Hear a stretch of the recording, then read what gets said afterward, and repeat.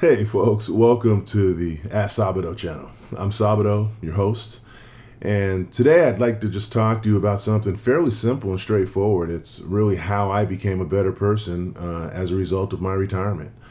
I never would have imagined that retiring would have as profound an impact as it has.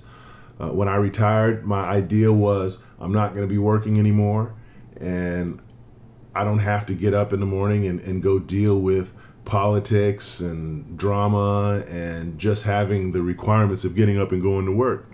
But I never thought in a million years that it would really change who I am for the better as a human being. So today I'd like to just walk you through a little bit through that journey. Just a little bit about me. Again, I'm Sabado. I retired at the age of 51. And I was fortunate enough to retire early. My wife also retired, so we retired about 3 months apart. She did before me because she was a test run. And I'll tell you, I haven't looked back ever since. And so this channel here really is an opportunity for me to share my story with you. And so that's what we're going to do. So let's go ahead and get into it. So the first thing that I think retirement has done for me personally in terms of my own journey is it's given me a lot more time for reflection and personal growth. When I was working, I was, just like the rest of us, I was in the rat race, going into work, going in probably at 7, 8, 9, and working until 6, 7, and there's always the work when you get home. When I got out of school, I thought the days of homework were gone, and they weren't, and so.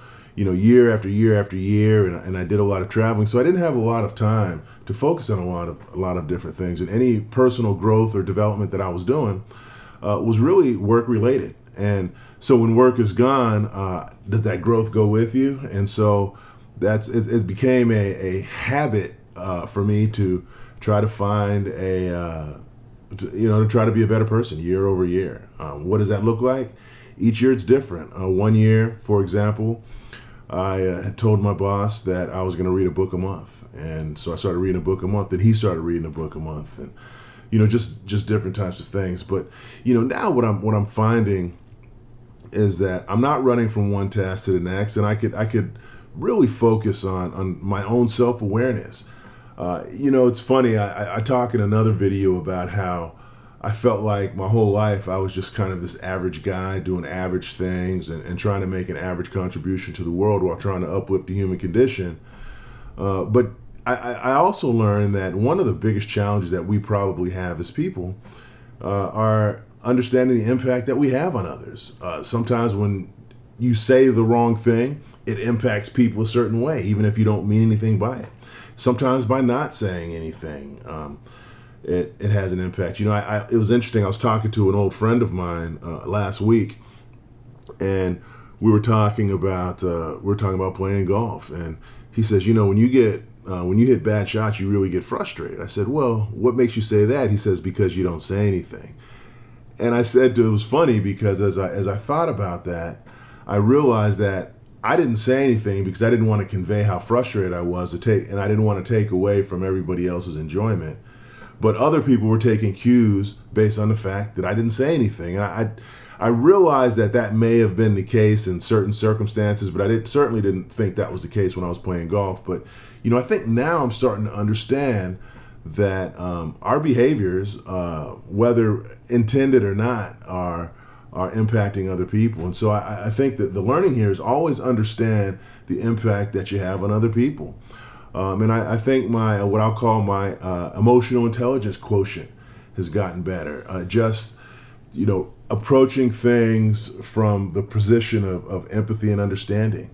I think based on what I've done, and again, my formal training is in human resources. I did that for a lot of years, and I was always focused on solving people's problems. So people came to me and they said, hey, Sabado, look, I got a problem. And then I was able to solve it. Kind of like Vanilla Ice, bring me a problem, I'll solve it. Just kidding.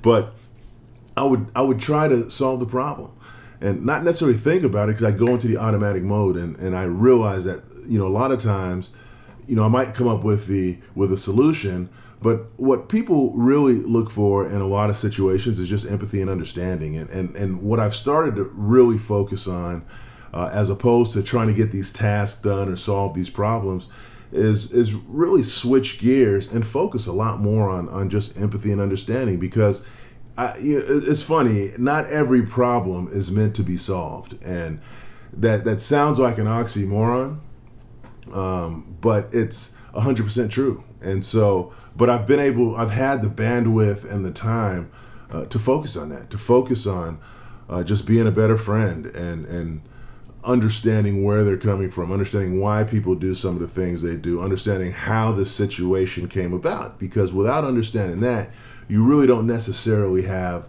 the full context of the circumstance. You know, there's a good reason for people to do bad things because they're looking for a positive outcome. And I use the example of the difference between somebody who steals a candy bar just for the thrill of stealing a candy bar and the person who's in poverty who steals a candy bar because that's a mechanism for them to feed their family. And so is the person that steals that candy bar for their family, is that a different context, and does that add a different complexion to the situation? 100%. And so I try to approach every situation like that. And I don't think if I was still working, I would have looked at the world that way. I would have continued to try to solve problems. And anybody that knows me knows that I solve problems. I used to make the joke that people don't call me for happy, joy, heartfelt types of interactions. They call because they've got a problem and they want to solve it. They want to think through something, or they want to figure something out. And so, you know, when I look at when I look at what retirement's afforded me to do is really just in terms of, you know, that type of growth and reflection, to the opportunity to, you know, just to continue to, I'm sorry, I'm having some technical difficulty, to focus on those areas. Number two, I've strengthened my relationships. One of the things that you get with the gift of time, and time is a gift, because remember, time is your only non-renewable resource. You can get more money, you can get another job, you can get any other material thing that you want if you're willing to do what it takes to get it, but you can't get time back. And so with that gift of time, I've really been able to focus and spend the time that I need to strengthen my relationships. My relationship with my wife is 100-fold better because not because it was ever bad, but because every day we have a routine. We do kind of our thing during the day. I play golf, I'll fix something, I'll run errands, I'll do whatever it is that I do. She'll do whatever it is that she needs to do. And usually about 4 or 5 o'clock, we make it a point to sit down, just make dinner, watch TV, and hang out and just tell stories and just love each other. We don't, it's hard sometimes because you get so caught up in the mix. I used to get so caught up in the mix. And when you're in a function like human resources, what you really do, if you really care about what you're doing, you're really taking the weight of your organization, putting it on your shoulders, and you're trying to make it a better place. Although people don't feel like that most of the time. I mean, I don't think there are many people that have written home about the HR guy. I mean, it's just the way it is, or the HR person. And so it's just not the case. It's like, HR is like internal affairs on the Law and Order TV show. And when they walk in the room, there's a problem. When HR walks in the room, people start to look and say, well, why is HR here? A lot of times we're helping one party and another party may be seeing something else happen. And it's not all about disciplinary actions and stuff like that. But either way, when you're in a position where you set policy for organizations, different people are going to feel different ways. And so we would come home and we'd have all of that weight on our shoulders because she did similar types of work. And so we were so busy decompressing that we didn't really just have time to just spend. And so now, we have this incredible amount of time just to spend with each other. And our interactions are deeper. And my interactions with my friends are a lot deeper because instead of having a conversation, rushing off to the next conversation because I want to get all of these conversations in so I don't lose total touch with people, I have the opportunity to step back, try to understand, try to see where they're coming from and really help them in their circumstances with a meaningful connection. The third thing that has happened as once I retired is I was able to get more involved in my community.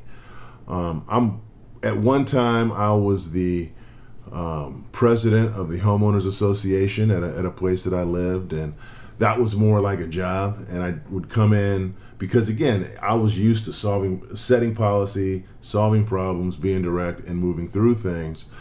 But what's happened since I retired is I'm really able to get deeper into the organization, and into the HOA. And what I'm doing now is I'm actually on what's called the Architectural Review Committee.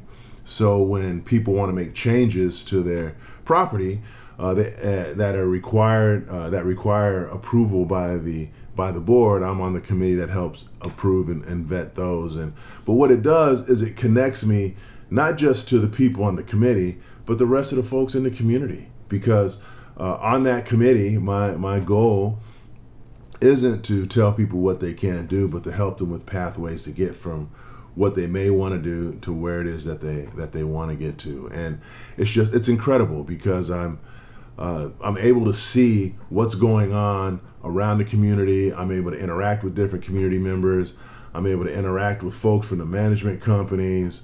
I'm able to, I've met the board and spent time with the board. And in fact, maybe we'll have a party for me, yay, round of applause. But I was just named the chair of the Architectural Review Committee. Not a huge deal, but it's for a volunteer type of situation. But the fact that I have the time to put in 100% commitment, and the fact that I've established myself as a leader in the group, folks are happy with the fact that I'm there, and rewarded me with making me the chair of that committee.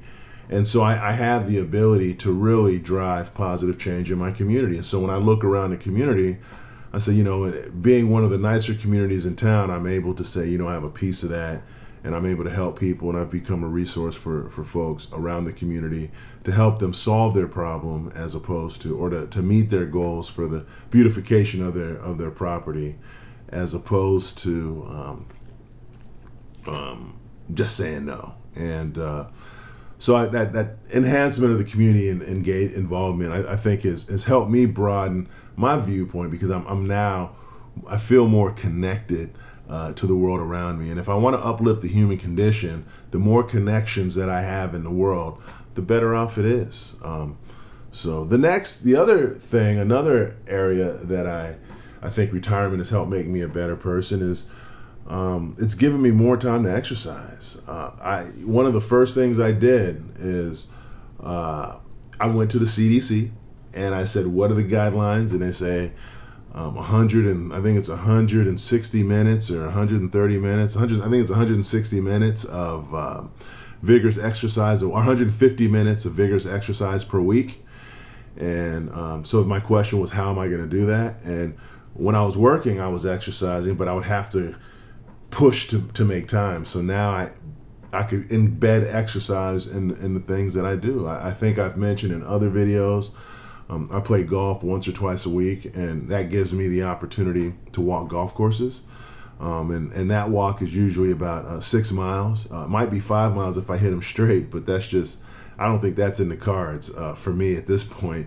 But maybe I'll get to that retired golf and straight down the fairway. But it's given me time to exercise. I've started to eat better, eating at home more whole foods, and just generally taking care of myself, mentally and physically. I think when you look at your health, it's about having balance in your routine, whether it's your workout routine, your mental health routine, as opposed to trying to get a million things done in one day or in 1 hour. I have time. I have a nice community. I think in some of my shorts, you've probably seen the lake behind my house. So I'm able to go out to that lake. It has a walking trail, so I could go out and walk that. It's about 3 miles or so. But it's funny because as I've exercised more, that's helped my disposition, and it's helped my health outcomes improve, with my blood pressure being low and not having to take any medications. And the fact that I tend to pride myself on the fact that at my age I'm not on any regular medication, and part of that is because of the lifestyle I'm able to lead, and part of how my lifestyle has continued to improve was through retirement. And so, I think just overall, I'm a lot more balanced, a lot more energetic, and just happier. I'm just happy most of the time, and I think one of the other pieces of that is what helps with the mental health is I think the friends that I've made are friends that don't fit a time schedule, but they're friends that get me, that I get, that we can have fun with, and we can talk and just enjoy life together with. And so when you have all of those working together, it's an incredible experience. And I attribute that partially to the fact that I have the capacity or the freedom to do different things at different times and learn from different people. So the next one is I think overall when I look at it, I just have a greater appreciation for life just overall. I used to, it's when I look at social media, I see all the big stuff. I see all the people that show all the big stuff, all the great things, all the big things, all the shiny things, all the things that are grandiose, and because I think that's all that people have time for is if it's not hard hitting, I don't have time for it.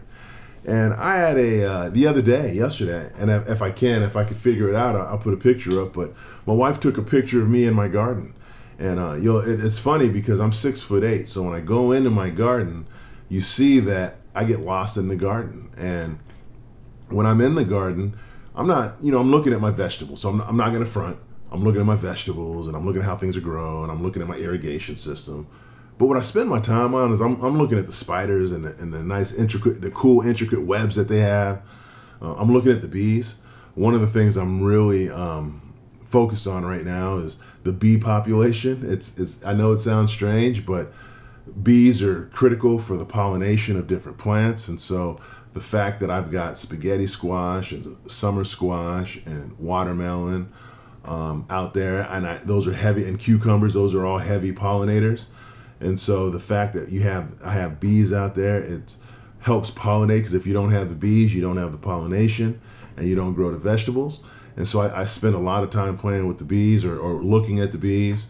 The hummingbirds come in. I have a few salvia plants that the hummingbirds come into, and I have the salvias. I have sage salvias that harness bees. I have a couple other kind of salvias where they with the long flutes, so they stick their beaks in and eat the pollen or drink the pollen or whatever the case, whatever hummingbirds do, if they lick the pollen. Let me know if you know what hummingbirds do on a plant. And it's just great because I just stand there and I'll look out at the lake and I'll see the fish jumping, or I'll see the hawks in the sky. But the point being is that it's just the little things.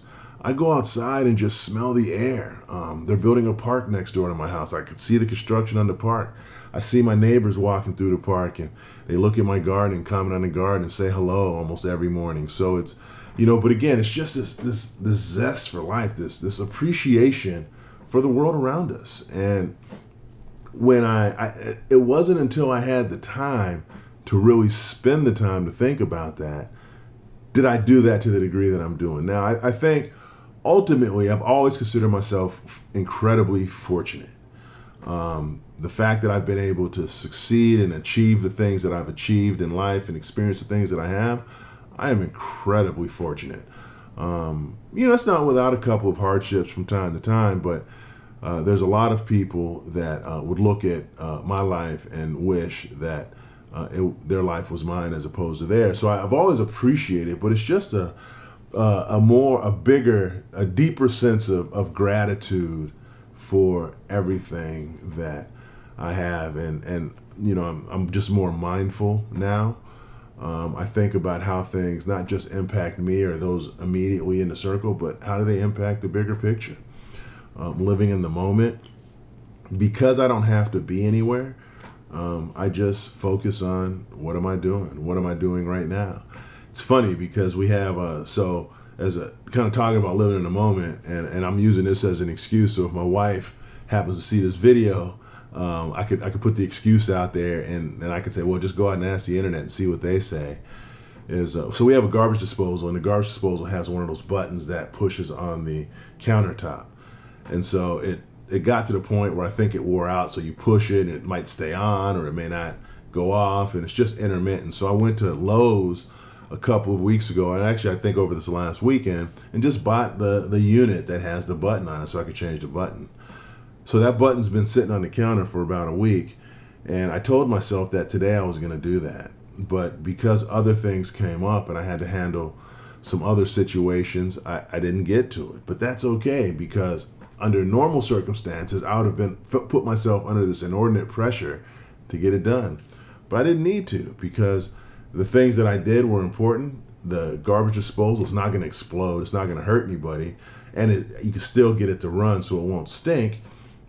But I'll just do it tomorrow or the following day and get it done. It's not going to be any harm or any foul. So really just living in the moment, enjoying what's in front of me, and doing those things have really helped build and help me drive that deep sense of appreciation and gratitude for things. And I don't think I would have had that if I were working, because I would have had a very limited amount of time to do that. So, and again, when you think about work, you're thinking of a 24-hour day, and you're thinking of 10 hours at work, then you're thinking about 8 hours of sleeping.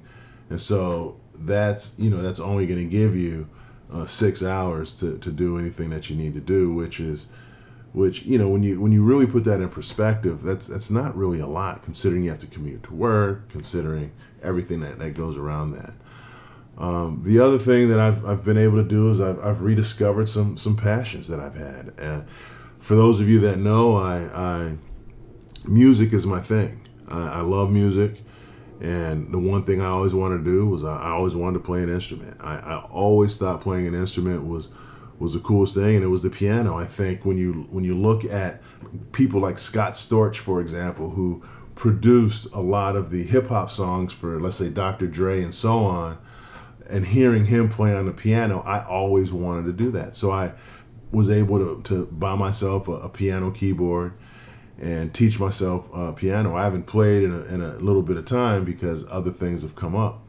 The other thing I'm looking at is we have a Master Gardener program. And so there's a big university in town, and there's a Master Gardener program. So you don't just put things in the ground and grow, but it'll teach you things like, or teach me things like soil composition, temperature, pH, all of the science behind growing things in the garden. And not only does it allow that for me to learn that, but it puts me in a position to be able to teach others. So I could teach kids about growing their own food.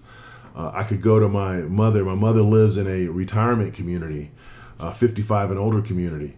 And so and it's funny because at 80 years old, she's one of the younger people in her community. And so it gives me the opportunity to go there and teach others how to garden, because I won't be lucky, or I won't just be the guy that has some big cucumbers.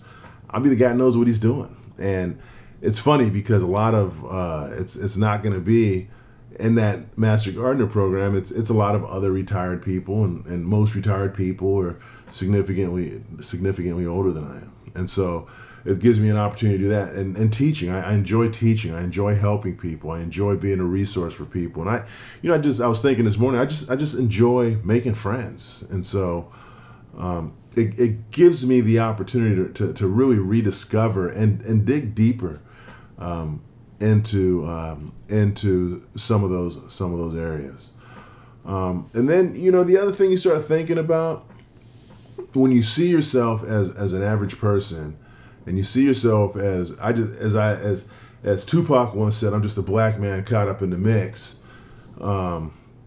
It's you don't see yourself as somebody who's able to really impact directly the quality of people's lives going forward in a way that like a Martin Luther King did, or others have.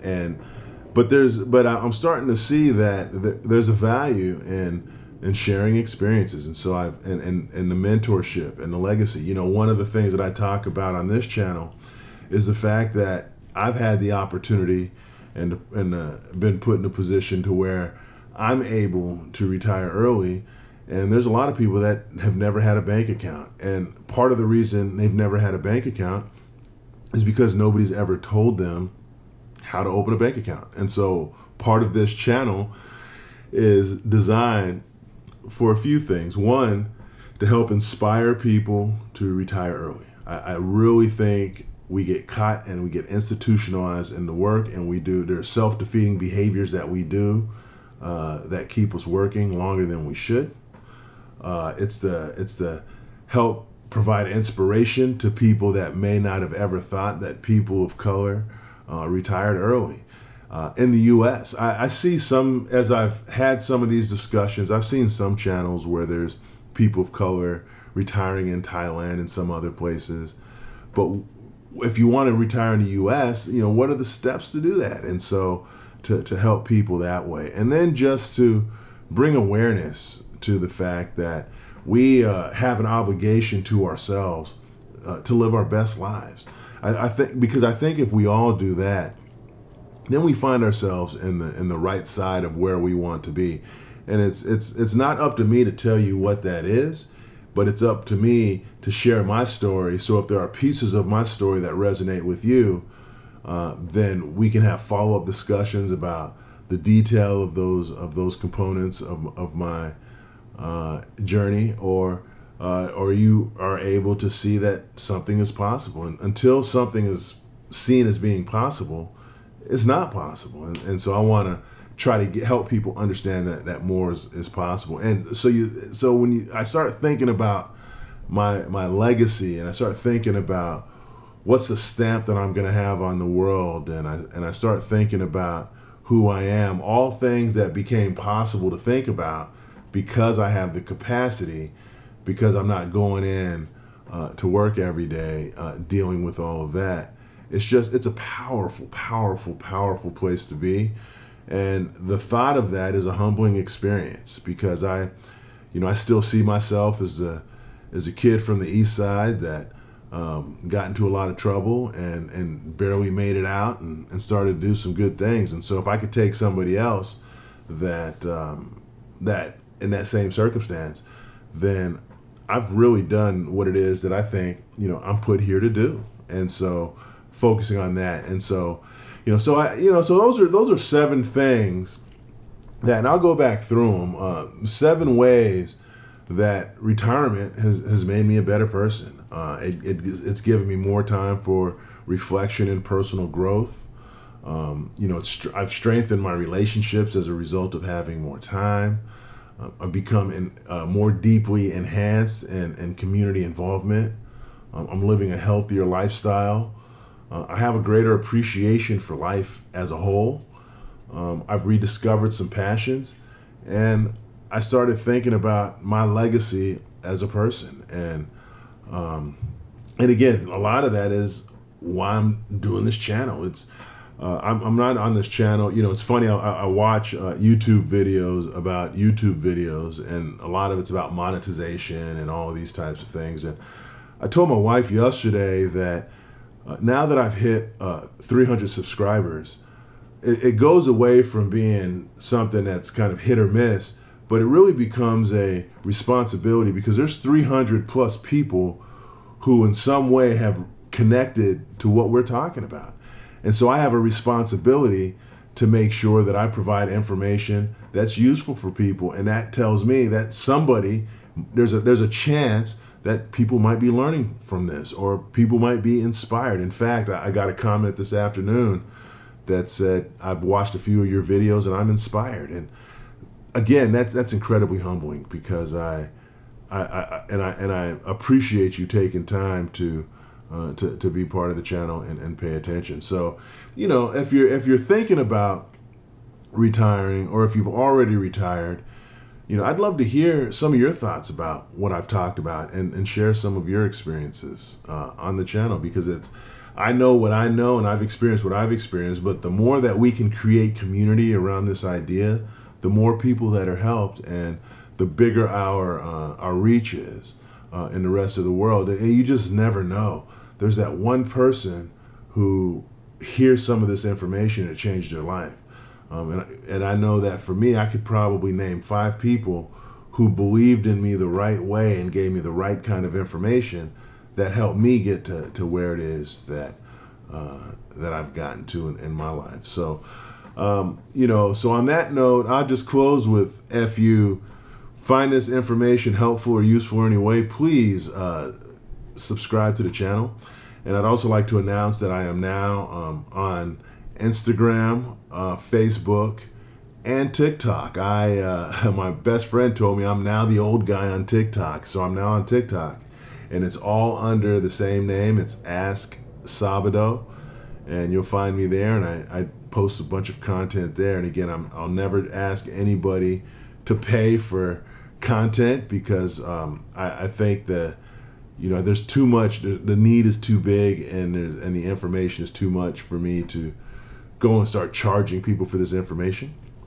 But I suggest engaging on one of those, whichever one you're comfortable with. I know different people are comfortable with different platforms, but at the end of the day, please consider subscribing, because it, if nothing else, it's an indicator to me that this information is helpful for you. And I put out videos twice a week. Once on Wednesday, I put out long form videos twice a week, once on Wednesday, and then once on Saturday. And then through the course of the week, I put out a host of shorts to connect to different pieces of information that we've discussed or just other experiences. So on that note, I will have a good rest of your day, and I will talk to you soon.